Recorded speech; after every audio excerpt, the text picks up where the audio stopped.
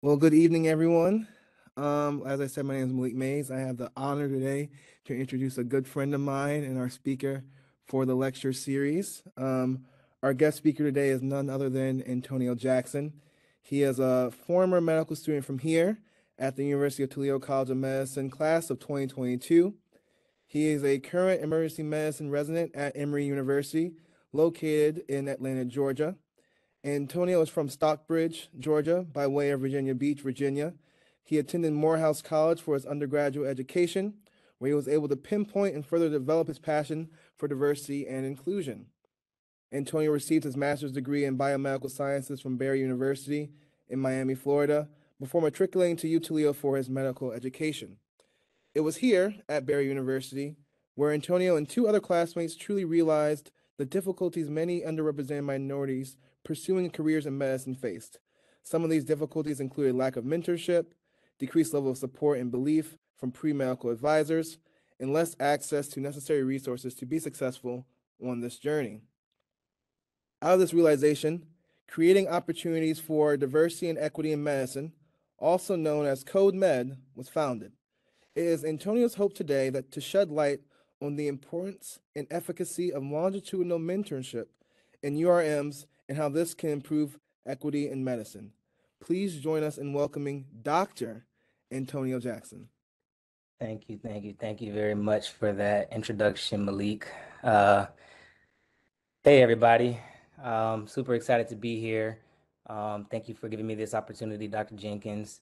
I'll go ahead and hop right into it. I'm going to share my screen. Okay. So, the importance of mentorship and how mentorship impacts equity in medicine. For many of you who do not know, this topic is very near and dear to my heart because I feel like I definitely would not be where I'm at in this moment if it wasn't for mentorship that I've had throughout my journey to medicine and my life in general. I have no disclosures. So when I started, when Dr. Jenkins reached out to me and asked if I'd be willing to give this talk, this is exactly how I felt. Very happy and excited, but also, I guess, somewhat confused looking because I didn't really know how I would get this point across because I think a lot of people understand that mentorship is important. So when I began just kind of crafting this presentation, I went back and thought, like, where did mentorship start for me? And for me, that happened to be my father. Um, my dad is and will always be my very first mentor, and I credit him for a lot of the success that I've had, specifically due to the morals and values that I feel he was able to kind of impart on me during my childhood, even up to this very day. But no, my dad was not a physician. My dad actually was in the military, and he spent 20 years serving the United States Navy. And again, really gave me a lot of information, a lot of knowledge, a lot of support, exactly what you would expect a mentor to do. And little did I know that information that he was giving me and that I was able to, kind of put in action, I had someone else looking up at me, which happened to be my little brother, who you can see right there to the left of my father.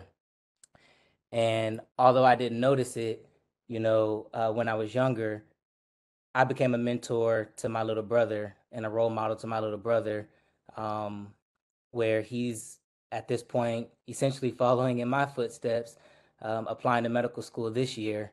And it's again because of those morals and values that my father instilled in me and that I was able to portray that I think my little brother is also able to kind of follow along my footsteps and be in a position where he is at this moment. So I say all that to say, overall, my hope and my goal today is to really establish the point that mentorship is extremely important, especially for those who are underrepresented in medicine. And if we are able to truly hone in and tap in to longitudinal mentorship, I truly feel that this will impact equity in medicine as well as create better outcomes for all of our patients, which is our overall goal as being physicians or health professionals in general. So let's just talk some numbers. This slide here is directly from the AAMC, and this tells you the percentage of applicants to U.S. medical schools in 2018, 2019. And as you can see, 46%, about 47% are white, and then 21.3% are Asian. So close to 70 to 75% of the applicants applying to medical school are either white or Asian. That number significantly decreases when you look at Black or African American, Hispanic and Latino, and then other underrepresented minorities in medicine like Native Hawaiian or Pacific Islander. Kind of continuing on with numbers, I think these are some really important graphs that actually depict a 40-year span of medicine. And specifically, this graph on the left shows the difference between men and women enrolling into medical school between 1980 and 2019, again, a 40-year span. You can see that about 75% of enrollees into medical school in 1980 were men and about 25% were women. That number did close or become more equal or equitable in about 2004, 2005. And there actually was a period where there were more women enrolled in medical school than men. If you shift your focus to the right side of the screen, you'll see 4 different graphs that go into a little bit more detail, but over the same time period of 40 years, which depict the percentage of Black men, Black women, Hispanic men, and Hispanic women over that period of time. As you can see, all of these percentages are low in general, and that has essentially remained the case over this 40-year time period. Specifically looking at Black women, there has been a slight increase from around 2.5% to maybe 4% or somewhere around there. But if you look at Black men, it's pretty subtle, but there's actually been a slight decrease from around 3.1 or 3.2% to about 2.6%, again, over 40 years. And if you look at Hispanic men and Hispanic women, those numbers have really not changed very much over 40 years. You might appreciate a pretty significant dip on both of the Hispanic men and Hispanic women's these charts here. And the reason for this drop is actually around 2005, the AAMC created an opportunity for people to identify as more than one race. And that significantly dropped the percentage of applicants who identify solely as Hispanic. So all those graphs that you just or charts that you just saw are essentially in Word form right here. And this was a special report for, again, diversity of the national medical student body specifically over 40 years, entitled 4 Decades of Inequities. And as we saw in that very first graph, around 2005, we were able to see the attainment of gender parity. And that has, for the most part, remained pretty consistent since that point. With that being said, though, a large population of that cohort, of all cohorts, are still disproportionately white and Asian women. And then specifically, the percentage of women enrollees from racial and ethnic diverse backgrounds have remained well below the corresponding percentages in the U.S. Census. Moving forward to the male enrollees, for those who identify as from a racial or ethnic background, there was limited progress in their enrollment overall, and that was specifically noted as in Black men, with starting at 3.1% in about 1978 to actually a decrease to 2.9% in 2019. And then again, for Hispanic men and Hispanic women, they've remained underrepresented over this entire time period. So with me setting the stage there, I just want to kind of pose a question. Here you have three different students, student A, student B, and student C. And below you see what their undergraduate GPAs were. Student A has a 3.08 overall GPA with a 2.76 science GPA. Student B has a 3.05 and a 2.62. And student C has a 3.8 and a 3.3 over science GPA. And if somebody could unmute themselves and just tell me what you think their pre-medical advisors advice would be to them as an undergraduate student, telling that advisor that, hey, I want to go to medical school. Just anyone, please let me know what you think this advice would be.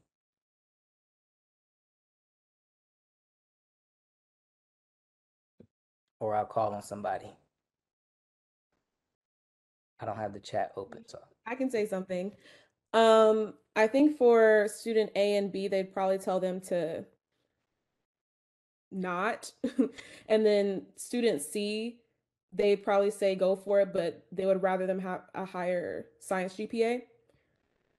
Okay. So, all right, cool. So now you see that each student decided to get a master's degree. Student A and student B had 4.0 and 3.82 respectively, and then student C also had a 4.0. They also all took the MCAT, and as you can see, student A had a 497, student B had a 491, and then retook it and got a 500, and then student C had a 506. So what do you think, and none of them have applied to medical school at this point, what do you think their advisor would say at this point?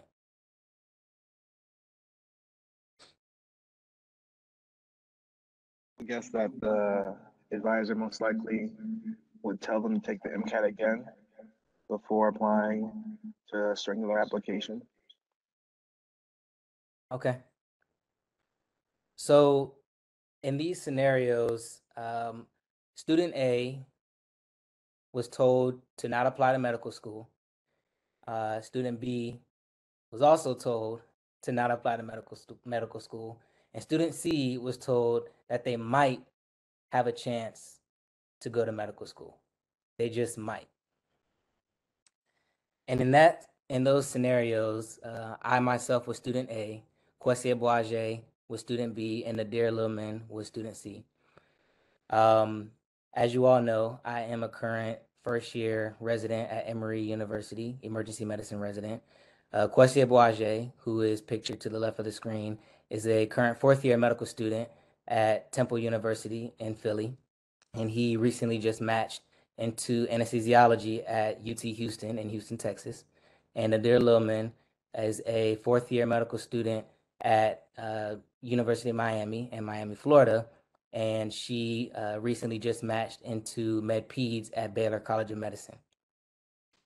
And if each one of us would have just listened to that one pre-med advisor that gave us the information of like, hey, you probably aren't going to be able to do this. You probably should look at another career option. We wouldn't have been able to form this organization, Code Med. So just a little bit more background about Code Med. The inception of Code Med began at Barry University simply because we all were receiving information from outside resources, pre-medical advisors at some of our undergraduate institutions, and things just didn't really seem right. They didn't seem like they were adding up. So because of that, we began to do our own research, but also reaching out to find other mentors, reaching out to other people who might have a little bit more updated information on this journey to medical school and how to attain an acceptance to medical school, because that was our number one goal and that's what our dreams were. So out of that, again, we were able to all gain an acceptance to medical school. And I specifically remember one of my mentors at the time, Dr. Keith Jones, he was a vascular surgeon at the University of Miami. I remember when I finally got accepted, I was super excited, and I told him, I was like, I don't know how I'll ever repay you. And he told me, you can't. But what you can do is you can reach back and you can help the next student who's in the same position that you were in at one point in time. So when I think about that now, I think about the fact that he essentially was saying, you know, don't give a student a fish, but rather teach them how to fish, right? So this was sidebar. This was a very great day of fishing for me. But that's essentially what our plan is, or what our goal is, and our hope is that we are able to teach these mentees who are trying to apply to medical school how to fish, how to gather information or research for themselves, how to ultimately get into medical school, but also take these same skills that that they need to get into medical school and be successful in medical school and beyond. Which I think is a very important piece to our overall program. So our mission for CodeMed is to develop a platform to provide application assistance specifically to underserved and underrepresented minorities who are pursuing careers in medicine. We also aim to promote diversity within medical institutions and, in a larger scheme, aid in the elimination of health disparities. Specifically, what do? We help these students with every single aspect of the application. We meet students where they're at. So that includes the general application review, interview strategies. We develop a personalized timeline, which I'll talk about a little bit more later on. We give MCAT guidance, networking advice, and we also help with their pieces of writing, including their personal statements and extracurricular activities. One of the more important pieces to all of this, though, in my opinion, is the fact that it's free, right? So we recognize that a huge burden that underrepresented minorities face when pursuing medicine is the fact that everything costs money. That includes applying to medical school, as we know is extremely expensive, buying MCAT books, and if you decide that you do need outside help with a personal statement, there are other programs out there who do this, but a lot of them charge. You know, MCAT MCAT courses, they charge. So we felt that it was extremely important to us, as we were, again, once in this situation, that we don't charge a dime for the services that we provide. It's also important here to note that each and every mentor in Code Med is a medical student. So not only are we doing this work for free, but we are also each mentor is a medical student, and as we know, medical school is extremely busy. So we are essentially donating our time because this is something that's that we're all very passionate about, and we feel very strongly about. Not only because we want to see the numbers of underrepresented minorities in medicine increase, but more so because we want to see better care given to the patient populations in which we serve. So this here is actually, I think, a very good experiment that highlights exactly why we do what we do. And this experiment was done in Oakland, California. And what they did was they took a number of Black men who needed to have some kind of primary care visit, and they paired them with Black physicians or non-Black physicians. And the purpose of this was to see if they could increase adherence to preventative care, and also potentially more invasive screenings.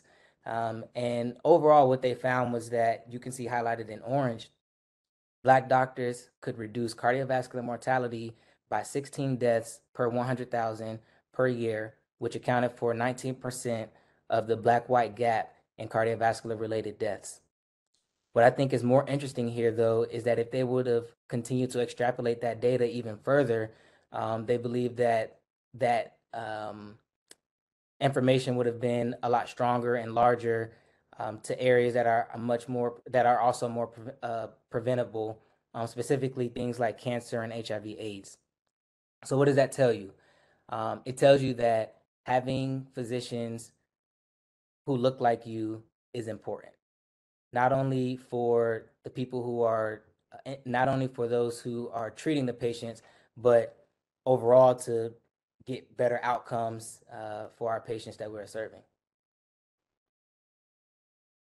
So I just want to quickly touch on what a general workflow for each of the CodeMed mentors looks like.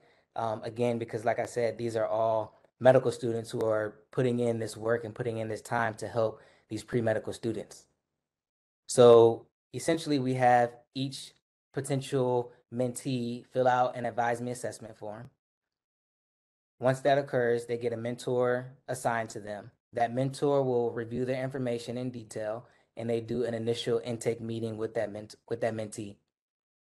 Once they do that, they develop a personalized application timeline, and then from there they have periodic check-ins depending on what the needs are of that specific mentee.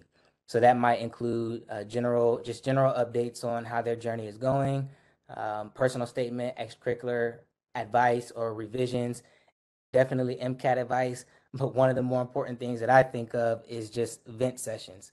So as we know, this process can be extremely taxing on the pre-medical student, especially when you're dealing with things like imposter syndrome and feeling like, hey, I can't do this or I don't belong. So I think these vent sessions are extremely important because we are able to give a lot of reassurance that, hey, you do belong here, you absolutely can do this, and this is how we're going to make this happen.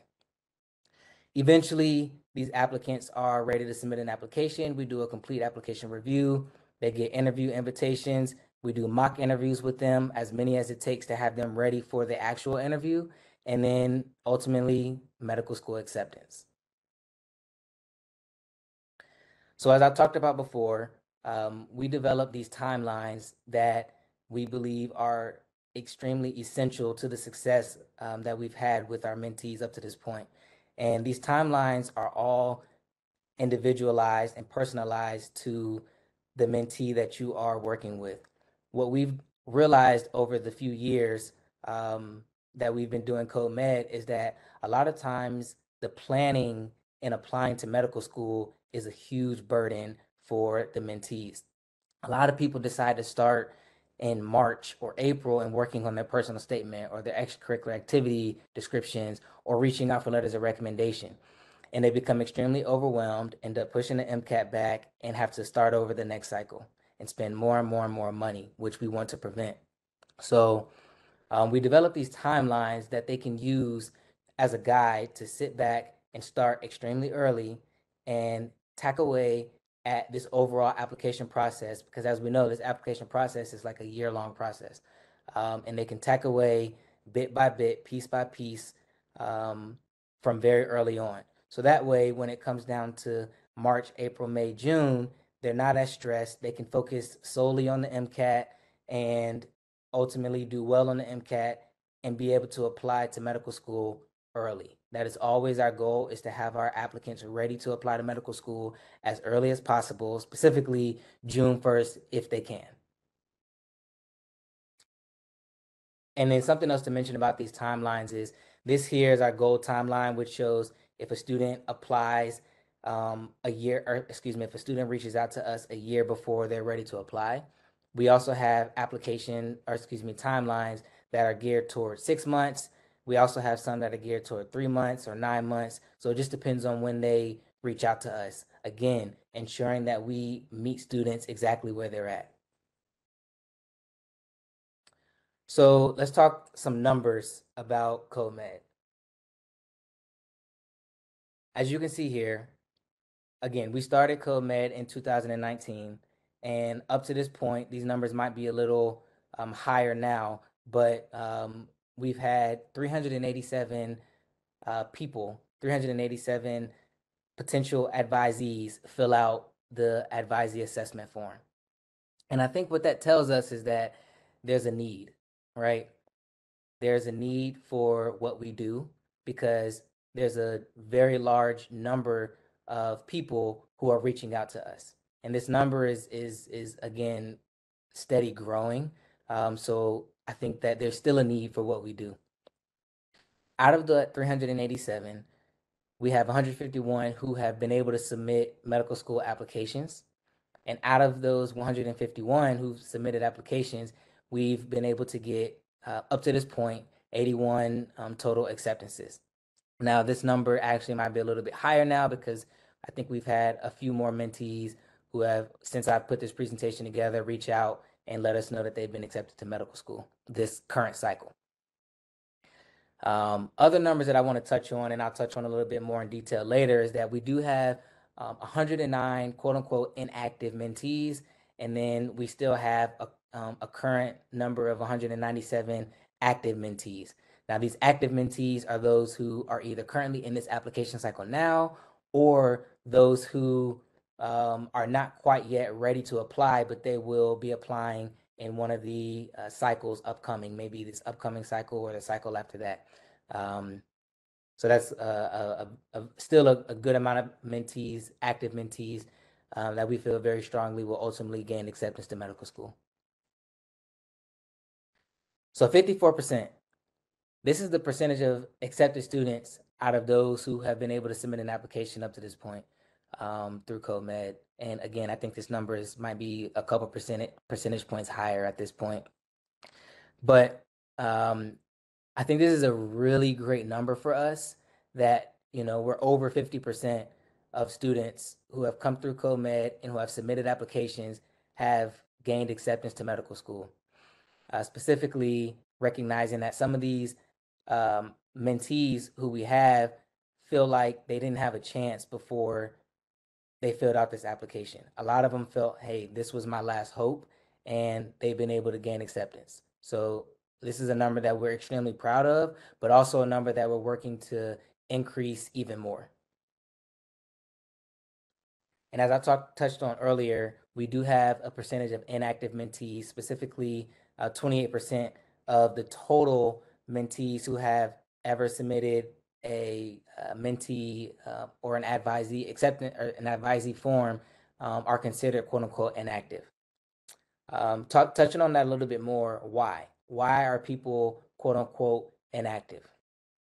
And the short answer is this journey is not easy. Okay, so a large portion of that 28% actually comes down to there not being a response after the initial submission of the mentee form. And this is an area that we're working on to see, hey, is there something we can do better to ensure that they actually do follow up once we reach out to them once they submit this form.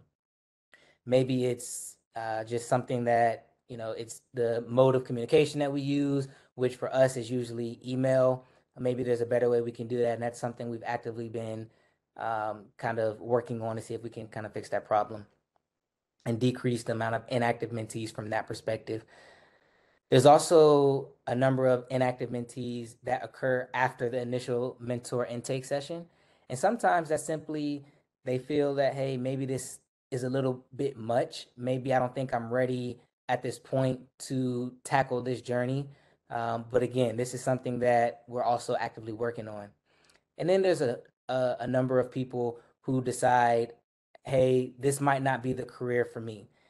That might mean they want to switch to another health profession, whether that is becoming a CRNA or whether that's becoming a nurse or a physician assistant. But then there's others who decide like, hey, medicine is not for me. I actually like tech. I specifically remember one mentee who was doing extremely well, extremely well, and then decided, hey, I think tech might be a better fit for me and what I want to do and what the impact I want to make. So that's also a reason why we have a number of inactive mentees. And then quote unquote subpar metrics. So that specifically, when I speak of this, that might mean some of these mentees have taken the MCAT a number of times, 4, 5, 6 different times, even sometimes most of the time before reaching out to our organization, or they've done undergrad and they've done graduate school and or post-bac, and for whatever reason, their MCATs, or their GPAs have remained extremely low. And from that perspective, they will be fighting an extremely uphill battle to gain acceptance, as we do know that a part of this journey is still ensuring that your metrics are strong enough to demonstrate that you have the capacity to do well and the ability to do well in medical school in general. And it's also, I want to be very clear here though, we do not exclude any mentee who fills out the application form. It doesn't matter how high or how low your GPA is, how high or how low your MCAT score is. We accept every single mentee, and we work with them longitudinally, as best we can, and as hard as they are willing to work in order to get them accepted to medical school. So up to this point, CoMed has been able to help mentees be accepted to over 75 different medical schools, both MD and DO, within over 25 different states across the United States, and even 3 different Caribbean medical schools. And I think the point of this slide here is, one, to say, hey, yes, our students are getting accepted. What we're doing is working, but also to recognize that we truly have our mentees apply very broad. We don't discriminate between MD and DO. Whatever their preference is what we go for, but we 100% advocate for students to apply very broad, apply both MD and DO. And ultimately it shows that because they've been accepted to so many different schools. And as you can see here, there's a wide range of places students have been accepted, from schools in Arizona to schools in Chicago, North Carolina, the Midwest, you name it. We have students all over the United States at this point. And then that just kind of continues. As you can see, we even have students who have come through and matriculated to the University of Toledo, right? So again, we have our students apply extremely broad, and we are very proud of the different institutions that they've been able to gain acceptance to up to this point. I think here was a very appropriate time to put some faces to what I'm talking about, right? So each and every one of these people, these students, these current medical students that you see on this screen are one of the mentees that we've had through CoMed. And each of them took the time to reach out to us because they felt that we had something that could potentially benefit them on their journey. So I just wanted to take a moment just to, put some faces to what I'm talking about, because I think this makes it a lot more real and tangible for you all today listening. More specifically, though, I'd like to highlight a few people who I consider, quote unquote, Toledo's very own. Starting in the middle, this is Catherine Amengo, who's a current third-year medical student at the University of Toledo, who again came through CoMed and ultimately chose to matriculate here at Toledo, at University of Toledo. Over here on the left, we have Kaylee Story, who's a current first-year medical student who also came through CoMed and matriculated to the University of Toledo. And then over here on the right, we have Tatiana White, pictured with the famous Dean Cooper, who again is a first-year medical student who decided to matriculate here at the University of Toledo. And I just want to again highlight something that I think is extremely important with Tatiana White, who I'm going to embarrass her slightly here, but Tatiana was our very first mentee in CoMed. Again, we started in 2019, and she was the very first mentee to fill out the form, and she was my very first mentee in CoMed. And Tatiana truly embodies the characteristics or the qualities of hard work, persistence, and dedication. Because again, she started in 2019 feeling like, hey, I don't know where to go, but I know that I want to be a medical student. I know that I want to be a physician. And she truly entrusted co-med and specifically entrusted me to guide her on this journey. So I'd like to think that I did play a small role in her deciding to matriculate here at the University of Toledo when I know she had multiple options to choose from. So I just wanted to kind of mention that and show the importance of longitudinal mentorship. So something that we are working on with CoMed is something called the CoMed pipeline. And pipeline programming is extremely important, and I think we know that. And on the next slide, I'll kind of talk about again how pipeline programming can impact equity in medicine. But specifically, we have a goal to develop relationships with medical schools across the nation and provide these medical schools with a ready source of underrepresented minority applicants who are academically prepared, academically sound, who have strong applications and are mission aligned for each of these respective institutions. And the reason we want to build these pipelines is because we do recognize that a lot of medical institutions say that, hey, we are truly trying to increase our diversity, but sometimes we don't really know how, or sometimes it seems like we're doing everything we can, but we can't figure out how to land these students. And I'm just here to say that through CoMed, this is a very ready source of minority applicants who will be ready and able to matriculate to said institution.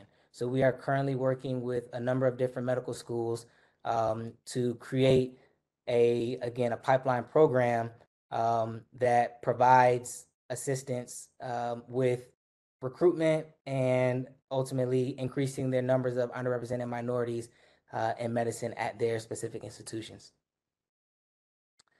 But why? Why is this even important? So this here is a quote from the CEO of Johns Hopkins Medicine, and it reads that this is not just about quote unquote fairness, but diversity in medicine has measurable benefits. Studies have shown that students who are trained at diverse schools are more comfortable treating patients from a wide range of ethnic backgrounds, which me being currently being a first year resident in an area that is extremely diverse in the city of Atlanta, I can 100% attest to this statement. Also, when physicians of the same race as that patient, when the physician is the same race of that patient, patients have reported high levels of trust and satisfaction. The visits even last longer by 2.2 minutes on average.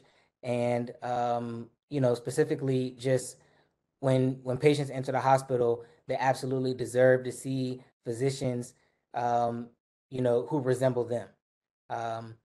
And this here, I think, directly correlates back to that study that was done in Oakland, California, that specifically showed that, hey,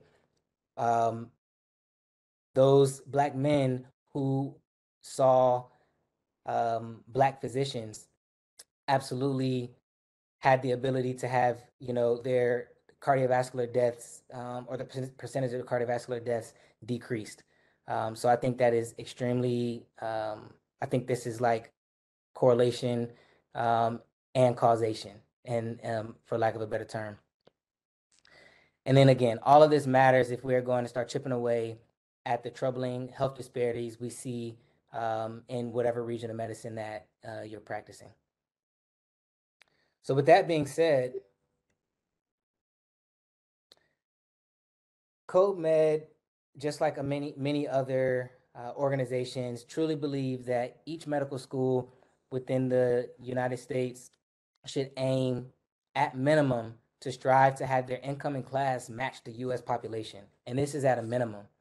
So as you can see, almost 19% of the U.S. population is Hispanic or Latino.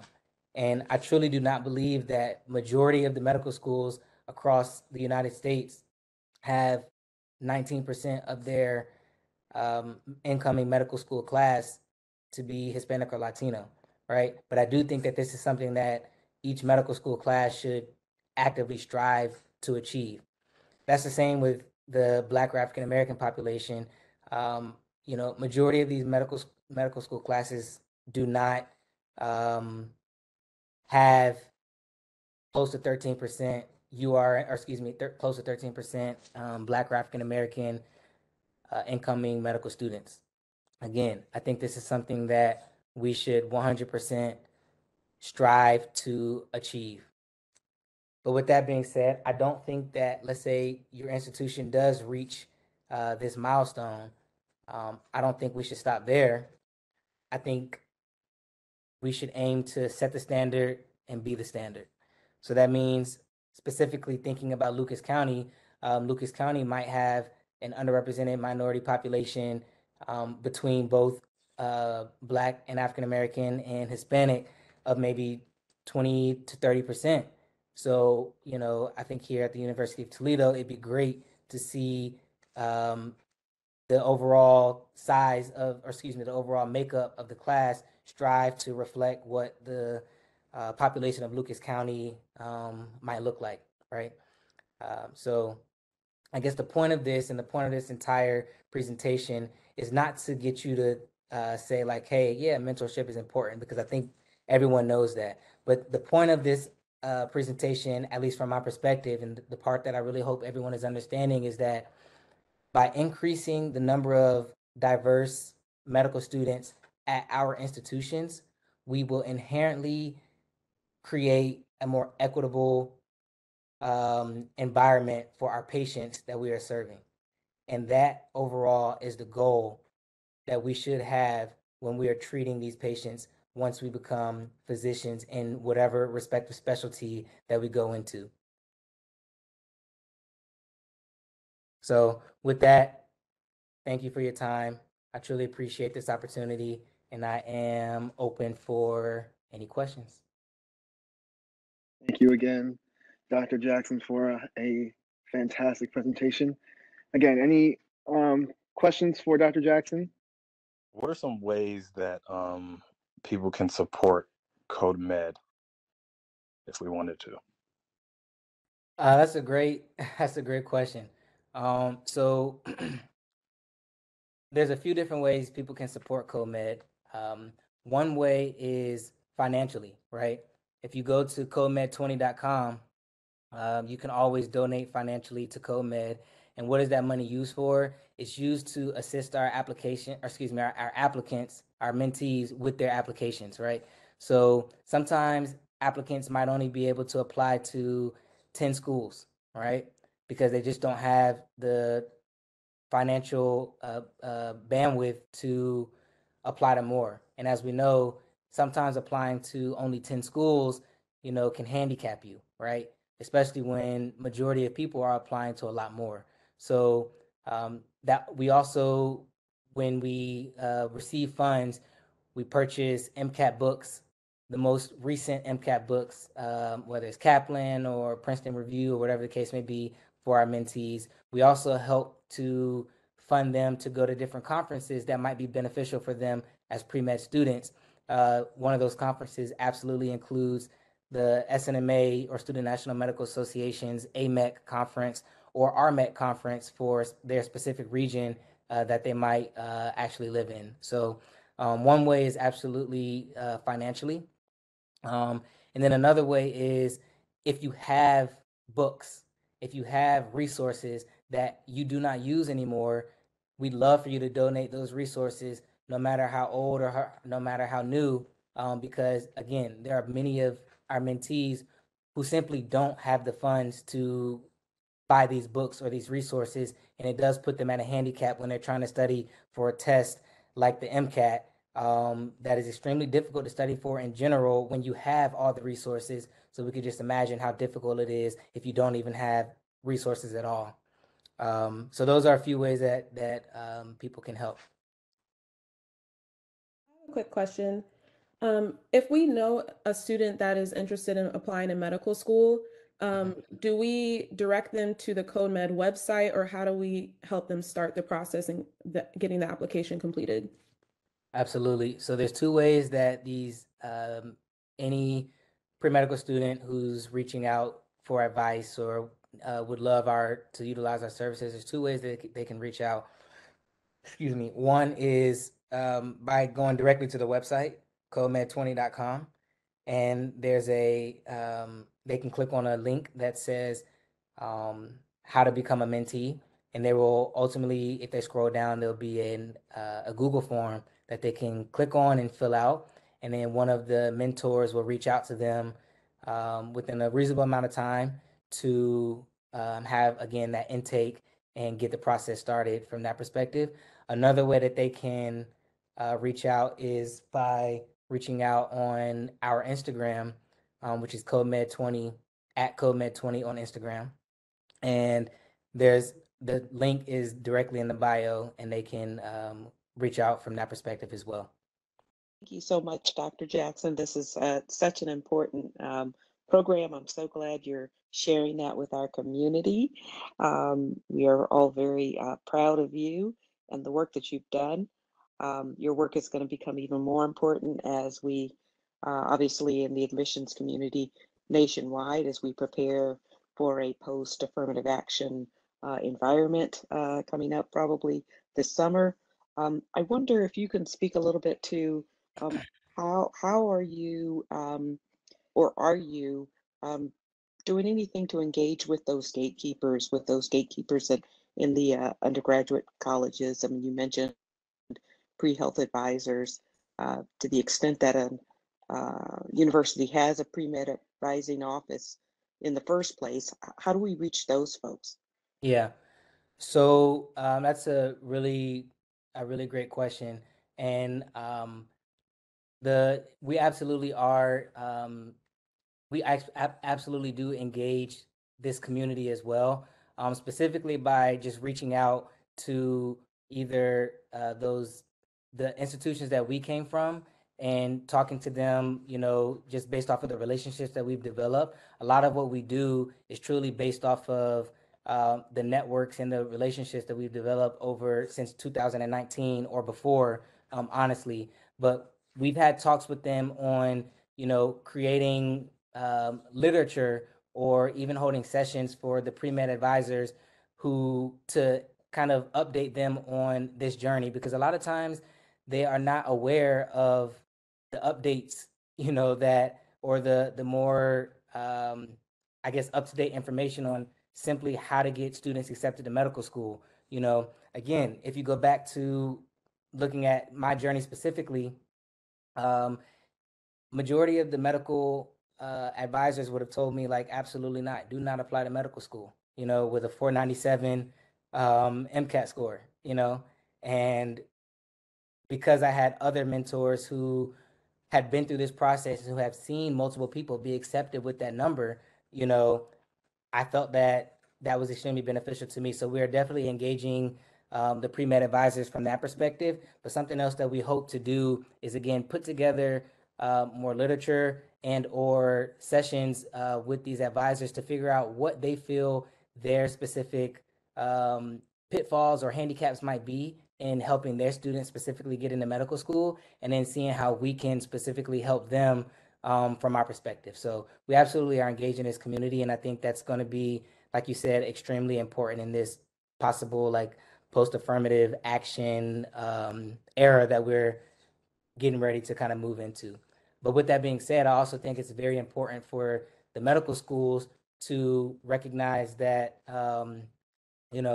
there are organizations such as CodeMed who are preparing these um, mentees or these applicants to the best of our ability and the best of their ability to be ready to apply, to submit a very strong application to their medical school, and really take that into consideration, and hopefully offer these students these interviews and ultimately acceptances to their institutions.